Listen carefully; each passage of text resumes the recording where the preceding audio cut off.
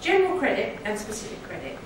That's sort of related to your question as well, in the sense that when we're talking about accrediting prior and experiential learning, I think one of the major things, I mean, I don't know how many of you have experience of APEL or APEL or AP? Quite a lot of you. So shall I skip over general or specific? Or, no. Okay, specific credit is if somebody comes to your history,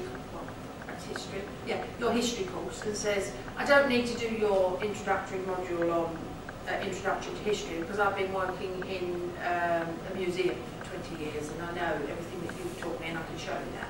So they tick off against the learning outcomes against that module, and then they don't have to do that module, and then they get advanced standing, some people call it, on that.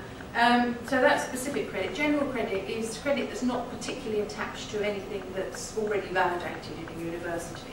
And so work-based learning degrees, like ones at Middlesex, for example, that are what I'm calling work-based learning as a field of study, they use generic credit. People bring the learning that they have achieved, whatever it is, and that learning is very specific, it's very related to the individual and the experiences that they've had.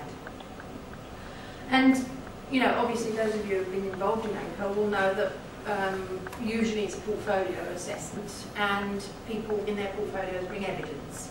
So they bring things along and say, so your archivist or whatever who's been working in the museum says, look, here's some things some brochures that I've written for people who come to the museum, and here's, I don't know much about archivism myself, but you know, they bring artefacts or products or practices that they're involved in and explain them, and they try to give you evidence.